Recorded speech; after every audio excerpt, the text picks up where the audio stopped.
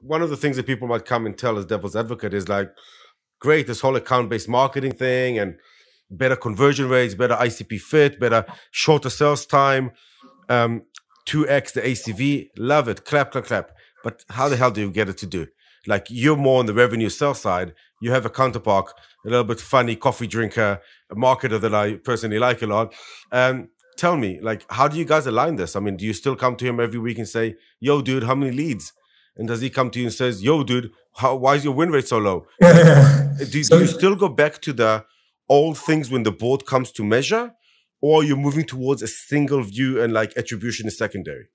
So, I don't want to paint too romantic of a picture. I think Amit Bivas, shout out to Amit, is a huge, a wonderful marketer and a wonderful marketing leader. I think that there's a natural and healthy tension between sales and marketing. I don't think that it's a problem. I think that it's okay for me to say, you're bringing me bad leads, to say it nicely, and for him to say, you guys wouldn't know how to close business if it smacks you on the face. But I think that, what we've moved towards is when you define ABM properly, then we all know what accounts we want to bring in.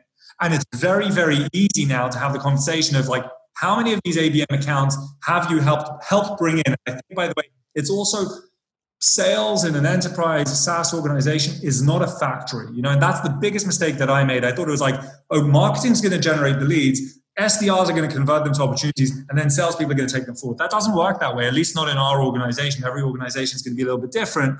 But I think that for us, being able to define the target market, to be able to say, like, these are the companies that we want to work with, and my colleague in London and Amit in Israel, like, we're all on the same page. We know what companies we want to get. And it's much easier for us now to say, like, have we managed to convert them? And I think that, companies like ours and deals like ours, we have to move away. There's no one source which is doing attribution. It sucks to measure it. It's really hard, and we haven't cracked it.